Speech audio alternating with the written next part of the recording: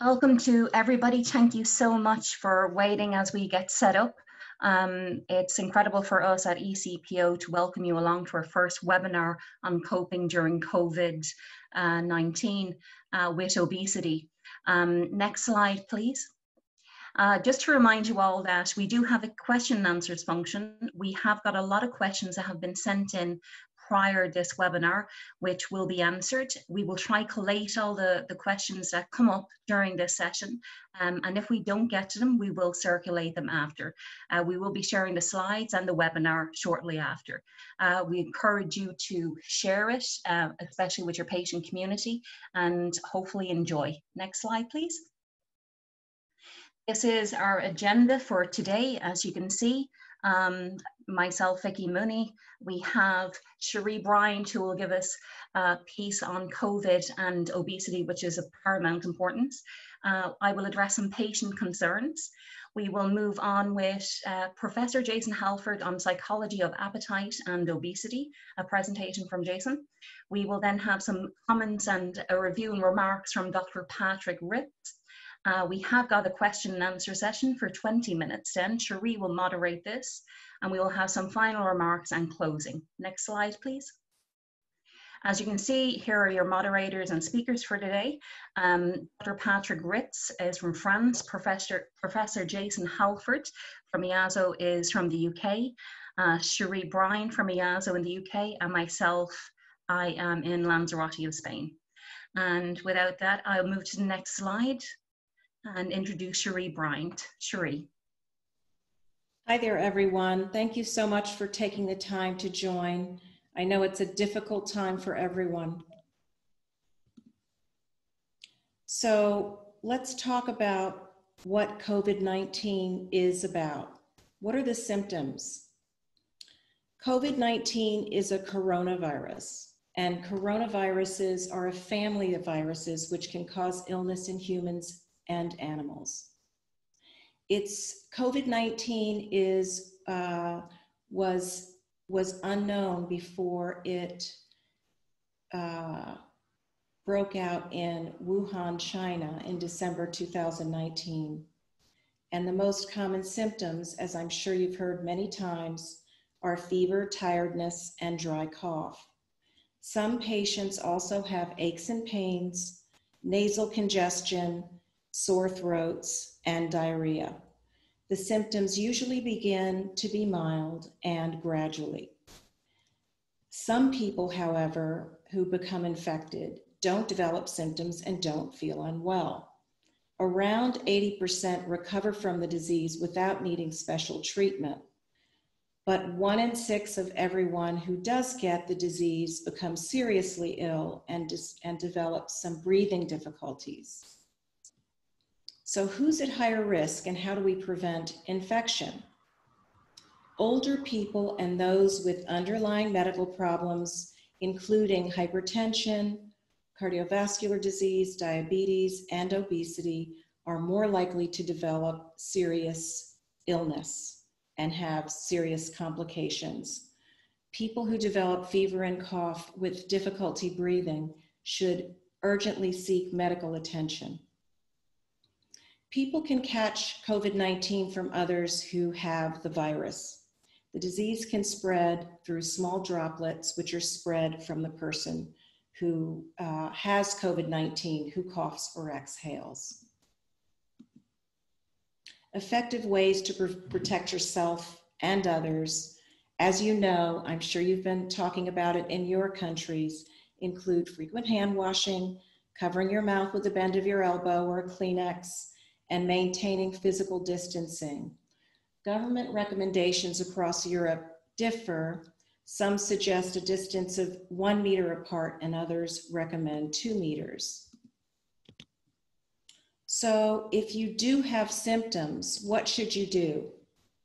If you have obesity and you experience these hallmark symptoms, it's important to continue taking your current prescribed medication and contact your doctor or local health authority. They'll be able to advise you on what to do. And of course, the shortness of breath symptom is the one we all become concerned about. do remember that most people who get COVID-19 will have a relatively mild illness.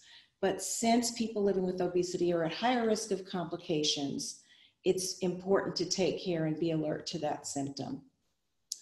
EASO urges people with obesity to take precautions to avoid infection.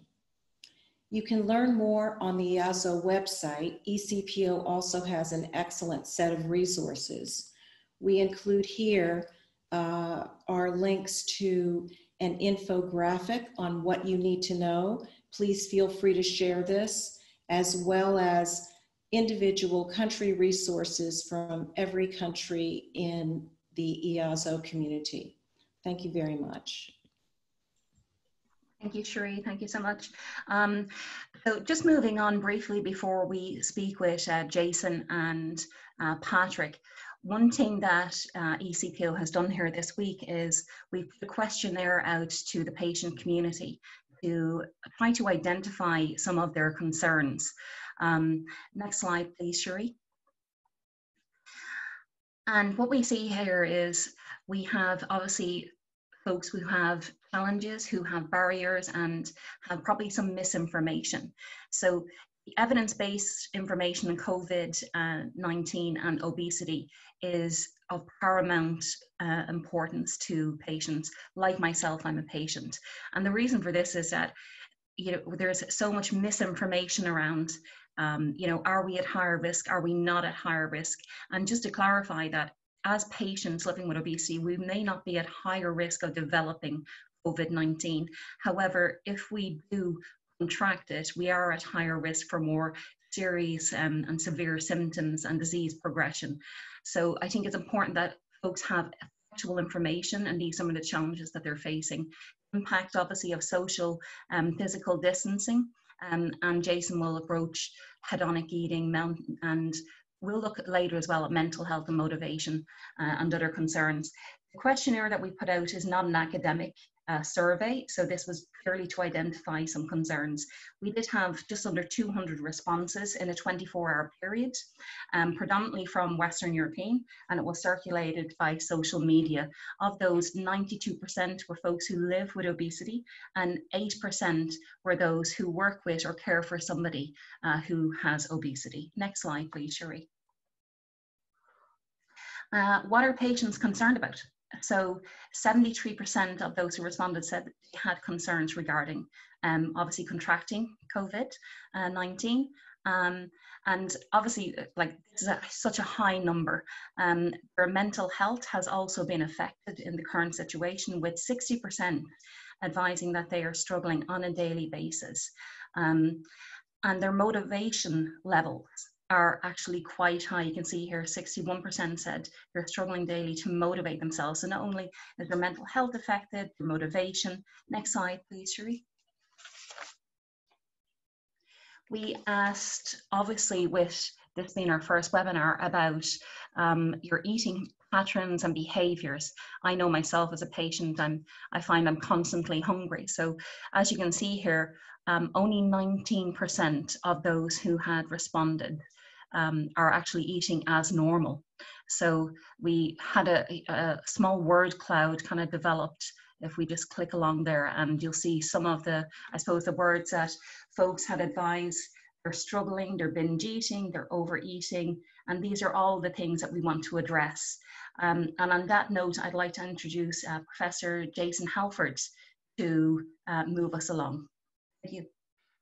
Thank you, Vicky, and hello everybody. My name is Jason Halford. I'm a psychologist from the University of Leeds, and I'm going to be talking a little bit about appetite and obesity, and also the implications of that when you're self-isolating in this new situation that we all find ourselves in, but it's very, very challenging when you're trying to maintain your normal eating control strategies and trying to maintain your health. So next slide. There are a number of components of appetite that, when we look at people's ability to exert control over their eating behaviour, that we study. First of all, we ask what processes lead to eating. Well, first of all, hunger, the drive to consume. And hunger is a very general thing, but actually what is critically more important is wanting, the motivation to consume specific foods. Often you experience those through cravings. Those cravings can be particularly acute when you're denied those food sources or you're trying to actively give them up, but also liking it. It's the pleasure elicited from food. It's that comfort also that comes from that pleasure as well, which is important. Well, what should normally lead us to stop eating? Well, process association within a meal, they're critical, the feedback you normally get through a meal, and also the post-meal signals generated from the gut, which should decrease hunger through the day. And those mechanisms don't particularly function well, and they function even worse as you get to higher levels of BMI. Next slide. Well, what's the implications for this? Well, if you have weakened satiation and satiety, food is not filling you in the way that it should do, and it's not suppressing your appetite in the way it should do. And also, if you've got a greater responsiveness to food cues, and that you could experience that through cravings, but also just automatic orientations to those cues as well, then it means that your eating behavior is being driven hedonically. Now, the ask then is that you've got weakened satiety and you've got overactivity in the reward section. It's very difficult for the individual to what we call exert inhibitory control. That's not weak-willedness, that's actually the effort. So it's lots of efforts going in, but actually that effort achieving anything is very, very difficult. So under normal circumstances, when you're living with obesity, because of the biology of obesity, you'll have impaired control of eating behavior. Now, under the current circumstances, all the strategies that people living with obesity have been using to control their food intake have been robbed. You've lost those strategies. Those things that you've developed to help you manage day to day have been taken from you. Next slide. Now, as always, with looking at obesity, the challenge is not just the biological weaknesses there, which make it very difficult for people to exert the behavioural control that they want. There is also the food environment, and that's around the novelty of food, the numerous opportunities for convenient eating with little preparation, the increase of inexpensive energy-dense foods and soft drinks, fats and sugars, and unreasonably large portion sizes. And these are part of our whole food environment. Now, obviously, our food environment has changed because we're self-isolating, and many of us are limited on the number of times we can go shopping, where we can go shopping, and also what's in the shops. And I think there's a lot of anxiety, not only about eating, but actual food availability and the quality of food available to us as well. I think that adds to some of the emotional problems and challenges we face when trying to control our diet, but also critically, it has an impact in the home, on the home food environment as well. Next slide. Now, I'll just put this slide in because many of you may not be actively trying to engage in weight management, but some people are, and some people will be trying to diet through this period. And we know that dieting is difficult, and dieting is difficult is because whatever your weight status, your biology actively resists this. Hormones called leptin and GLP-1 drop, and those are the hormones which help you maintain lower weight, and hormones such as ghrelin increase, and ghrelin is a hunger hormone. So you're fighting again against biology, which leads to increased appetite and increased preference for energy-dense foods which are high in fat and sugar. Now, if you go onto the ECPO or the EASO site, we do have some basic tips on energy intake as well as energy expenditure as well.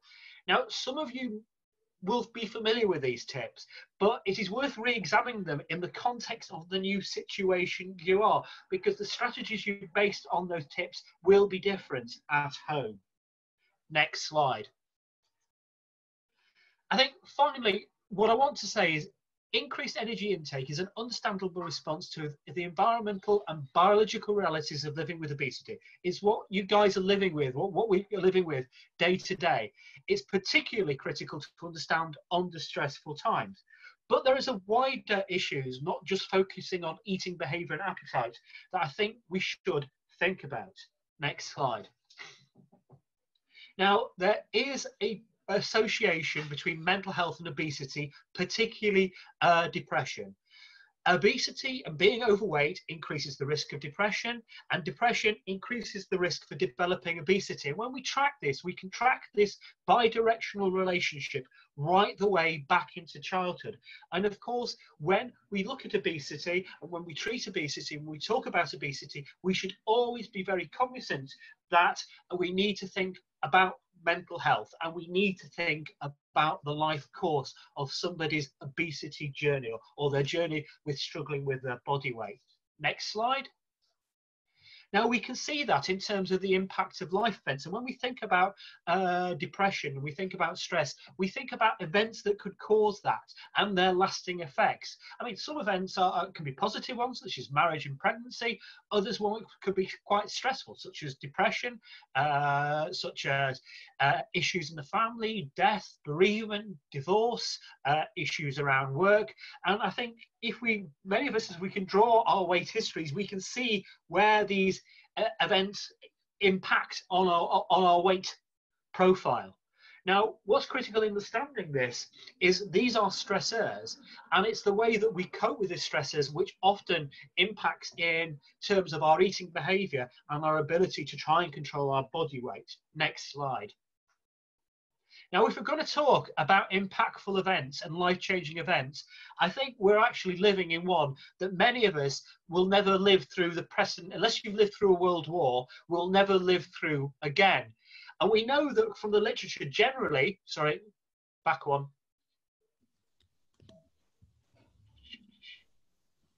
Sorry, just wait for Sri to go back a slide or two. So anyway, I'll carry on talking about this slide here. Thanks, Sherry.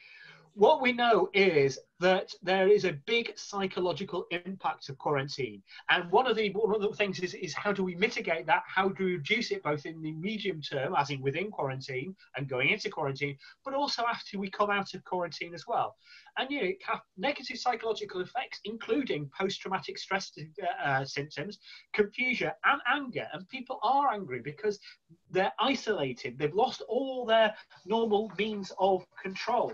I mean, lots of feelings that we see around extremes emotions, anger, frustration, psychosocial stresses, and also, to a certain degree, interpersonal relations as well. I mean, we love and like our family, but we're not quite equipped for this degree of proximity to them all the time.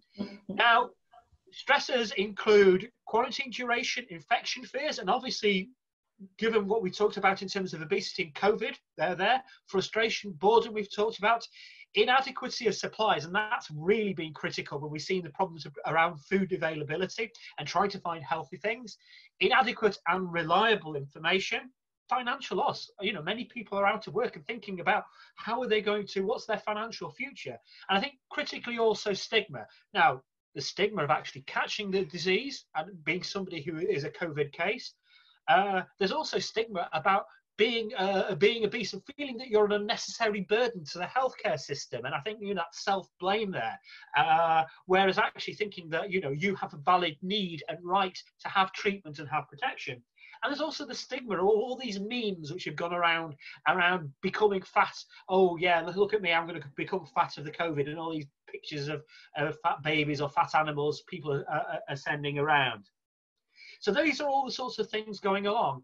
And there will also be long-lasting effects of this as well. I mean, what's my treatment journey going to be after I come out of this period of isolation? How am I going to access help? And, what have been the physical and mental consequences of this going forward once we come out of quarantine? Next slide. Now, when we talk about stress, mood, dietary restraint, we know that stress and mood have a negative impact on our ability to control our eating behavior. And in this situation, we're experiencing a lot of stress, and it's having a deleterious effect to many of us on our mood. And that affects the coping strategies that we employ to control our eating behavior. And we may flip from some of those more functional coping strategies to those coping strategies which just help us regulate our emotions and get us through the day. And, they don't necessarily help us deal with the temptations in the normal way that we can do, and they don't necessarily help us deal with the consequences of lapses. And that means a loss of dietary control. That means diminished feelings of self-efficacy and weight managed failure, which again has a negative impact on mood and stress. So we get into that negative cycle. Next slide. Now, I just want to say a little bit about temptations and lapses before I finish up. Now, temptations are a sudden urge to break diet when you're close to the brink. And obviously, there are appetite triggers for temptations, greater hunger, feelings of less fullness. And there are also mood triggers as well. Sadness, feelings of deprivation, stress and boredom, feeling less relaxed, and feeling less feelings of being in control. Interestingly, they can happen particularly anywhere. But when we talk about lapses, lapses have the same appetitive triggers, they have the same mood triggers, but interesting, look at the situation triggers. They're by and large at home, in the evenings, at weekends, and that's the situation that we are all in at the moment. So we're in a particularly vulnerable situation for lapses, and we need to look at our usual coping mechanisms and look at the current situation in terms of reducing our exposure to temptations, not always easy when you're confined, prevent them triggering lapses, but also managing the consequences of lapses and realizing lapses aren't the end of the world, and that you're on a pathway here and looking for the support to help you with these coping strategies. Next slide. Now, EASO ECPO have brought out some guidance on resilience and mental health, and some of these are very basic things which you do normally, following regular schedules, establishing objectives, keeping well informed. I mean, that's particularly important in the current crisis, but remember, don't immerse yourself in information, and be careful where you get the information from, because it can be very anxiety provoking. Again, limiting caffeine with anxiety is probably quite wise, and talking about prioritizing activities to keep your mind active and using relaxation techniques are a way of combating anxiety as well. But critically, staying in contact, you know, that self-isolation thing is a big issue, and if you can rely on the supports of trusted friends or family, but also support groups, that is particularly useful as well. You can get the resource on the website and the links to further resources as well from that on the ECPO and EASO websites. Next slide. This is just because many of those tips were around anxiety. I just put this slide in from the UK National Health Service, Every Mind Matters, anxiety management tips. And this just expands on some of the things we talked about in terms of staying connected and maintaining healthy relationships, talking about your worries and getting support from others, working on schedules and feeling more prepared. I think number 5 is critical, looking after your body. The exercise and the energy intake is not just about weight management, and it's not just about that, it's about self-care.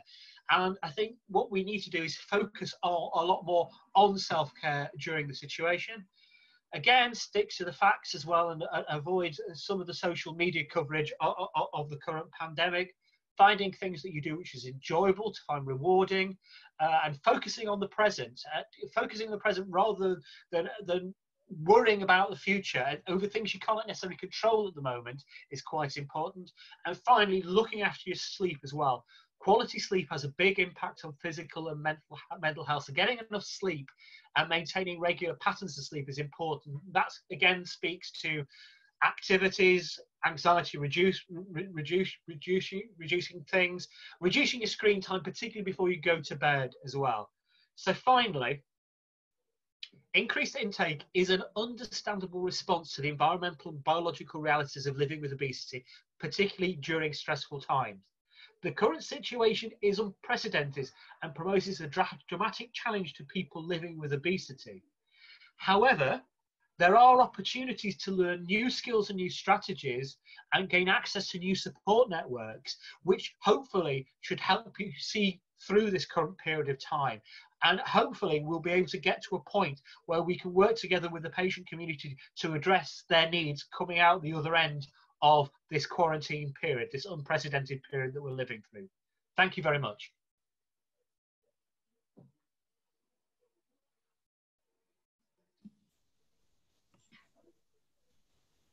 Thank you, Jason.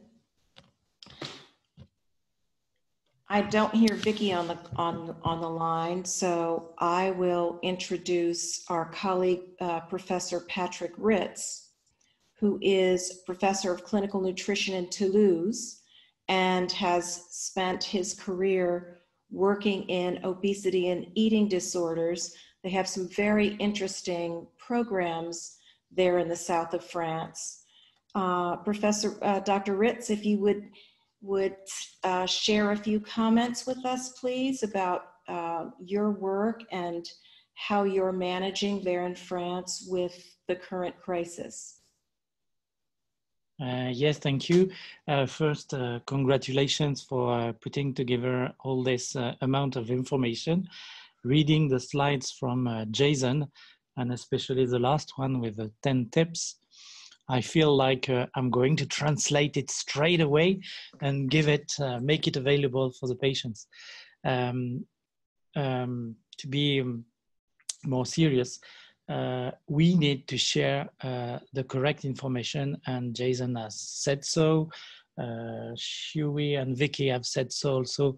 This is very, very important that we get the most accurate information as possible. In the south of France, we are very lucky at the moment because there are very few patients that are suffering from this infection, which is not the case in the north or the east of France, where the number of patients has been very, very important. So what we do here in Toulouse, in the south of France, at the moment is prevent people from coming to the hospital. It is a matter of preventing infection to go from one person to the other, and we are only inviting the patients with a severe enough situation to come to the hospital, and as far as possible use e-medicine, e-consultation, teleconsultation, video conferences to help people cope with the situation. This is a tool that is important. We can get access to a nurse, a dietitian, a psychologist, medical doctor through these means. Then I'm lucky enough in my team to have dietitians and psychologists who are used to deal with all these matters of anxiety, depression, compulsions, binge eating, and so on.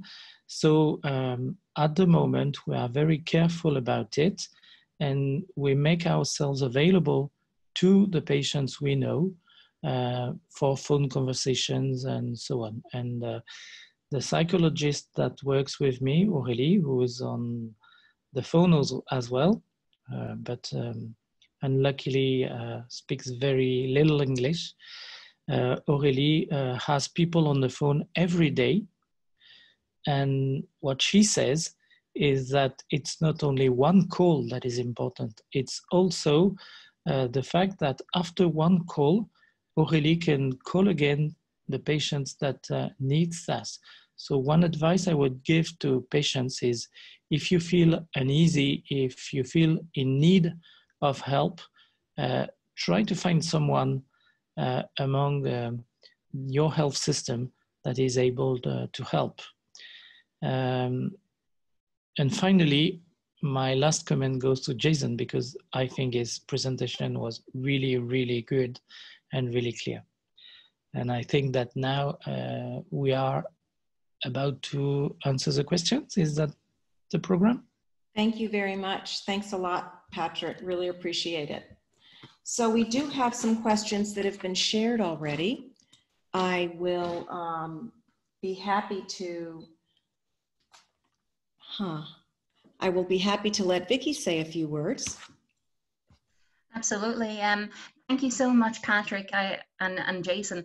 I think particularly we have quite a number of attendees that are people who live with obesity, and some of your remarks and obviously the presentation that's delivered there really help us understand what is happening at the moment in our lives, you know. And I think one of the things that Jason mentioned there regarding the situation, you know, one of the reasons that we may lapse in our diet is, you know, we're at home, or we're stuck in at the weekend, or our evening times is our, you know, I might pick in the evenings. I know myself, I'm terrible. I'm always hungry in the evenings. And that is one of the reasons that we lapse. And unfortunately, we're all stuck home now, you know, and there's a lot of self-blame and a lot of, we've seen in the questionnaire, people saying they're, you know, they feel like they're failures. They feel like they're beating themselves up in their own mind, that they're not doing good enough, that they're constantly hungry. So I really appreciate that you address this and gave us some insight into what is actually happening with ourselves. And I think one thing that it was touched on that we will definitely approach in another webinar is this new wave of stigma, right? So we're seeing all of these memes and pictures pass around of somebody who has obesity, and it could be, heaven's sake, it could be a picture of me, you know, and, you know, the tummy is hanging out, and people, the average person saying, oh, you know, this is so funny, this is how we're all going to be, you know, no beach bodies this year. And I think we're going to face a whole new challenge coming out of this that we will have to address, of course. So I really appreciate that. I think, Patrick, you have a great view, and from what I believe, you work with patients so closely, and so we really appreciate that. I'd like to hand over to Cherie for the questions and answers. We did get quite a few in prior this, so we can, I think, jump straight in. Cherie? Thank you, Vicki. The first question is about a patient who has had bariatric surgery. And the question is, I've had bariatric surgery and I initially lost a lot of weight. I'm finding my old behaviors creeping in. So I think they're looking for some guidance here.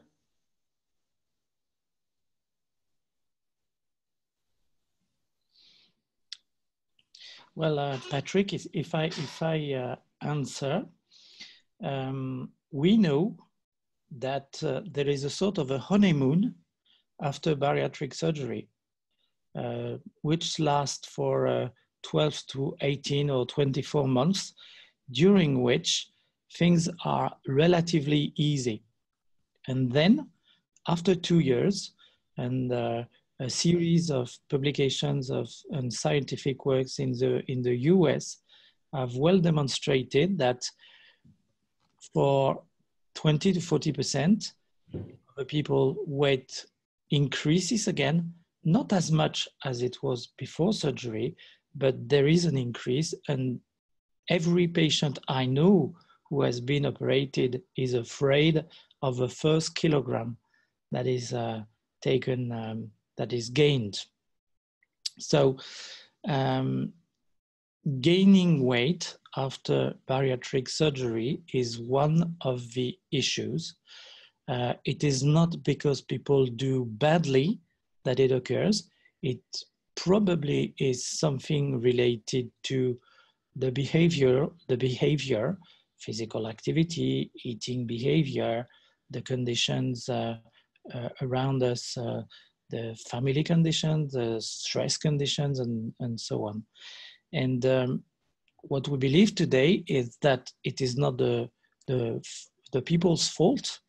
It is something that needs to be learned, how to improve our behaviors. So in this context of stress, I'm not surprised that people will gain weight. And I would suggest that the tips that were given by Jason are very good to handle the difficulties that people have and that may lead to behaviors from before surgeries coming again. Thank you, Patrick. Since I have you here, there's another question from someone who's had bariatric surgery and is concerned about their intake of vitamins. And so the question is, I had bariatric surgery. I'm really worried about my vitamins. Should I be taking more than usual? maybe that's because of the stress. What if I can't get them? What should I do? So it's a good idea. Good question. I think it's a very, very good question. What I would say is, first, it all depends whether at the beginning of this period, there were deficiencies or not. If there were no deficiencies in vitamins, in iron, in copper, or whatever, there is no reason today to imagine that the needs in vitamins, in iron, are increased. So the usual treatment with vitamins should be enough. This is the first thing.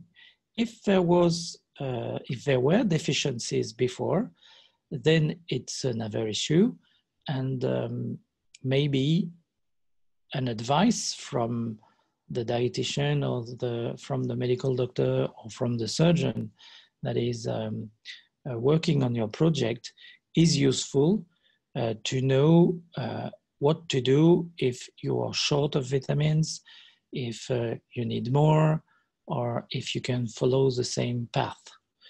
As far as getting the vitamins is concerned, there are today, through the internet, some very reliable sources of vitamins. And if someone happened to be short of vitamins, again, I would give advice to seek the doctor or surgeon advice to know about a reliable source of vitamins. I think that would be my answer. Thank you, Patrick. I think that sounds very helpful.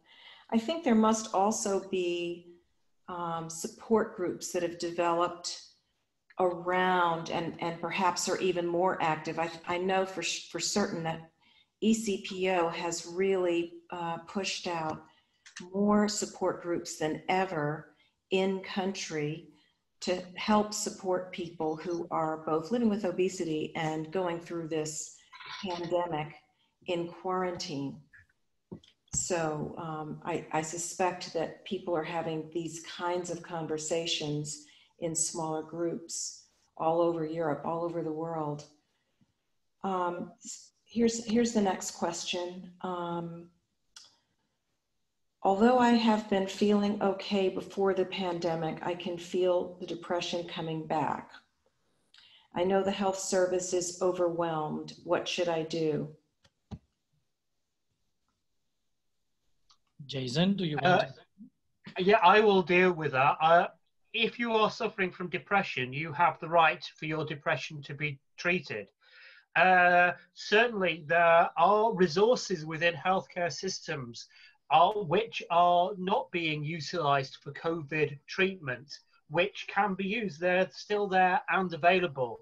As Patrick mentioned, there are the psychologists within the group. There'll be psychiatrists operating. I mean, many of the physicians have gone front of line to deal with COVID, and many of the clinics have been disrupted because of that. But there are mental health professionals within those teams who would be more than happy, in fact, would be able to come in and step in the breach. Moreover, there are other resources out there which you can engage with. And, you have the right for that treatment. And I think it's important that you get that treatment. And I think also, although it's difficult sometimes sharing this, I think the mutual support that people living with obesity can offer each other, which is being currently facilitated by ECPO, is very important as well. I think sharing worries, sharing concerns, sharing the way you are feeling is very important, because depression is an isolating thing and you're in an isolating situation. So you're not a burden, and this needs to be dealt with. Thank you, Jason. That's a good answer. Here's another question. This is challenging. We are in a small apartment, but a busy household with 2 children, quick and easy food is best for me, but I find myself snacking too much while making food for others. I think probably everyone has this challenge during quarantine. It's such an unusual time, isn't it? Jason, do you want to speak to this? Yes, I'd be glad to, Sheree. I think we all hear you there. I think, you know, for all of us trying to work, look after the family, look after children, school children as well, provides a lot of stress and strains. Now, doing planning and making a schedule is there to help you. It's to help you plan and prepare and feel a little bit more in control. It helps you bring in times where you're eating, times when you can do some leisure activities, time where you can have some time on your own. And also you can plan meal taking and meal preparation activities around that. Now, obviously, these things seem somewhat aspirational at times. And then when you don't succeed on staying on your schedule, you beat yourself up about it. The schedule is there to support you. It's not some militaristic rule that should govern your life. And if you don't adhere to it 100%, that's fine. But actually sitting down and doing some planning and involving the family in that planning may be a good starting point. And, you know, just keep evaluating where you are, what worked, what didn't work. And remember, you're not alone in this. Everybody's going through this. So sharing issues with other people living with obesity and friends and family and having some discussion about this is also quite useful as well, because you'll pretty soon realize that you're not the only person who is like trying to do everything the right way and lapsing a bit here and lapsing a bit there and then feeling incredibly guilty about it and then feeling a failure about it. You're not. This stuff is difficult. Thank you, Jason. That's great advice, and it also might be relevant for the next question, a longer question. This is a person who's living with both obesity and type 2 diabetes and is responding to the vulnerability to the potentially serious coronavirus consequences by staying indoors. And he writes, I'm sometimes fearful about opening the windows and have this, I feel like I'm suffocating indoors, and hand washing, wiping everything down and worry.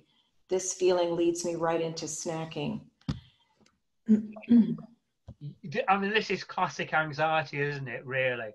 And it goes back to what we were talking about in earlier on in the presentation. Now, I think critically, it's important that when you're living with diabetes and living with obesity, you follow the advice that you're given. But whether that advice should be extrapolated into further measures, I think you need to be careful about. And I think it's worth talking with your healthcare professionals about your current situation and how you're reaching out and how it's affecting your life. Because, I mean, I'm no expert on infectious medicine, but I think shutting yourself in and then feeling anxious and can't breathe, I think you're beginning to have anxiety and panic attacks and things like that that could progress a little. So I think sort of perhaps stepping back and reevaluating the situation and getting some sort of like some of input from friends, from family, from perhaps some from healthcare practitioners, and look at resources around anxiety and anxiety management as well. So yes, we have to wash our hands, but not excessively. Yes, we need to be careful about infection.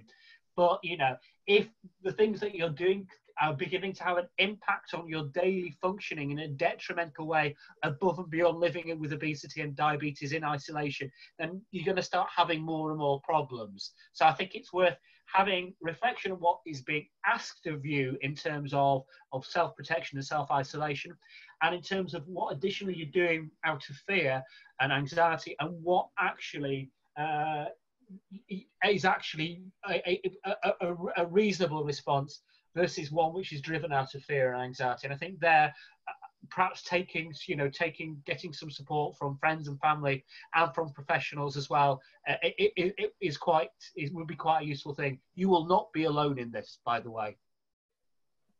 Thank you, Jason. Cherie, it's just Vicky here. I just wanted to add some comments, if you don't mind, as well.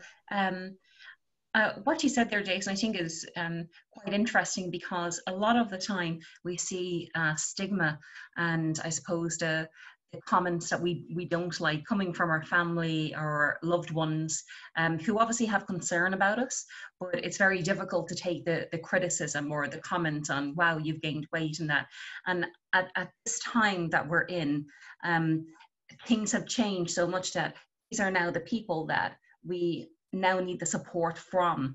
And I think something that you hit on there is very important, and it's the communication with your family and with the people that you're living with, and addressing some of the fears you have and letting them know how real they are.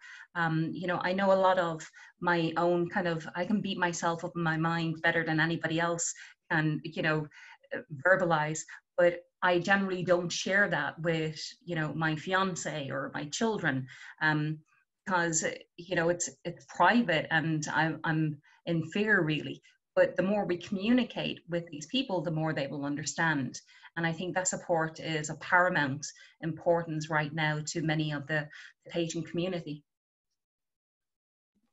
Thank you. That's really helpful. I also wonder whether, Patrick, your psychologist colleague might have some reflection on that too, because a lot of these questions really seemed focused around, they're not tactical.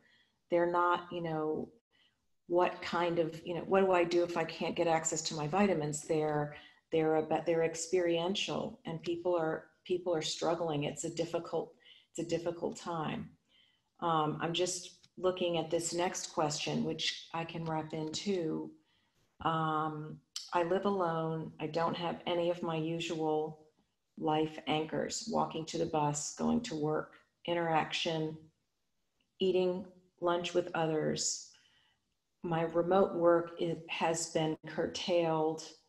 What can I do to help with the feeling of isolation and overeating? Any suggestions?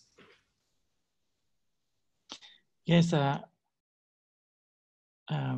this situation is difficult for every single person, more or less, but it is difficult. We have to acknowledge that. Every single positive input that enters your life is something useful. I just give you an example. Last Sunday was my wife's birthday. Her daughters are living away in France, and we managed to have a lunch all together through an application. It was WhatsApp, I think, which she was very happy about, because at some point there was something very pleasant for her birthday. So it's just one idea to fight against isolation. We have talked about community, speaking to others and things like that, but we can do things with others. We can play with others. We can play music with others. We can, through these telephone application. I think this is something to be looked after. What the psychologist working with me insisted on is how to deal with emotions. Emotions is something that we are not used to deal with. We are easy with positive emotions, less easy with negative emotions, and very uneasy with fear.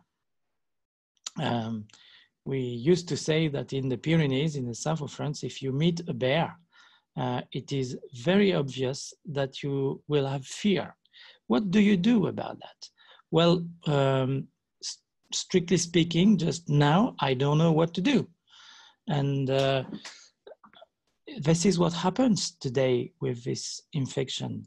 It is so unforeseen that many people have amazing unforeseen emotions.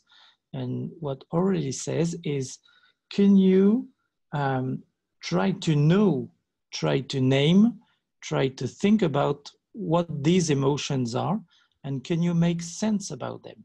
If you feel isolated, if it is something negative for you, what can you make sense of it? Can you call other people? Can you find a solution? Or is there a special reason now why it is like that? And can you find this reason? I'm not going to go into psychological evaluations and so on, but very easy things like that. The other tool we can use is physical activity. And there are today on the internet many tutorials, little applications, little video that will help you do very simple things. Not only the sports that athletes would do, but little exercises that help you do something during the day, and probably fight against emotion and fear and anxiety. There are also applications about mindfulness, controlling breath, and so on, which might be useful as far as anxiety is concerned, on top of 10 tips that Jason gave. Yes, I think that's the main issues, a few more issues. Thank you. That's really helpful, Patrick. I think just mentioning the word fear, which is something I never hear in the discourse around this pandemic. I hear about coping stress and anxiety, but fear is a very relevant word. I have a question here, which is quite long, and I'm going to try to summarize it. I usually cook our family dinner. Now that we're in lockdown, I have a partner who expects me to prepare all the meals. He is the main breadwinner, so I am working, managing the kids with schoolwork, hand washing, keeping them from fighting, doing my own work. This sounds like real life, and managing food for everyone. Now I'm always in the kitchen. I find myself angry and resentful, and I'm always around food. Any suggestions?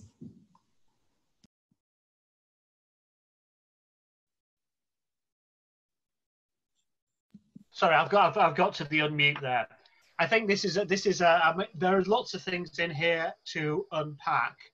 But first of all, obviously being in the kitchen is a real issue, and the negative emotion is a real issue. And I think we know that psychosocial stressors are particularly associated with vulnerability to overeat and weight gain as well. And so that, this is quite a serious problem. Now, if you can't talk to your partner about the way that you're feeling about this, then I think it's worth reaching out to others just to, first of all, explore your feelings around this and articulate them. I think it's also, if you are confined within home and working relationships and things have changed across the whole family, I think it's worth sitting down and as a family and having a discussion about how things are going to work out better. And perhaps in that context, people can think about their contribution to the family situation as well. It's difficult, and I'm not qualified to give advice on relationships. I don't know the situation as well. But what I do know is you're entitled to some self-care, and you're entitled to some time on your own to look after yourself. Excellent. Thank you. Thank you, Jason. That's great. That's a good answer. I think that's going to be helpful. There's another question about bariatric surgery. So this is a person, I am waiting for bariatric surgery, and I had to lose a lot of weight before being eligible for surgery. My operation has now been postponed, and I'm worried that I may gain weight. I have lost in the program. If I put it back on, will I lose my turn altogether? Any practical steps I can take? And actually, Patrick, please do speak to this, and then I'll turn it over to Vicki, because I'm sure she has some comments about this too. Yes, thank you. That's a difficult question because in France, the resources for bariatric surgery are important, and therefore this sort of losing the turn is not an issue in France. So it's and so that we don't expect people to lose weight before they are operated. If they do, good job. If they do not, it's not always an issue. If they gain weight, it's another issue. But if don't lose weight, it's not an issue. So my advice would be, although I don't know the situation, my advice would be, can you speak to the surgeon and try to negotiate something that is pertinent to the situation? If the surgeon can understand that stress and all what Jason explained can lead to dysregulation of appetite, eating behavior, and so on, and if the surgeon can understand that the person has put on 1 or 2 kilograms, then maybe it's easier for the surgeon to accept that this person needs to be operated. Just to add to this, this has actually been, for our medical colleagues, this is a problem that they're well aware of, and they are trying to work very hard with reimbursers who have these requirements to suggest that this requirement should be dropped. So I think many in the medical profession who work with people living with obesity are well aware of this as a problem, are actively trying to advocate for changes in that rule, or at least some understanding of the application of that rule in terms of the consequences of the current pandemic and people coming out of that pandemic as well. So yes, and the other thing I would say is there are many, many people in this situation. It's a very commonly asked question. Thank you, Jason.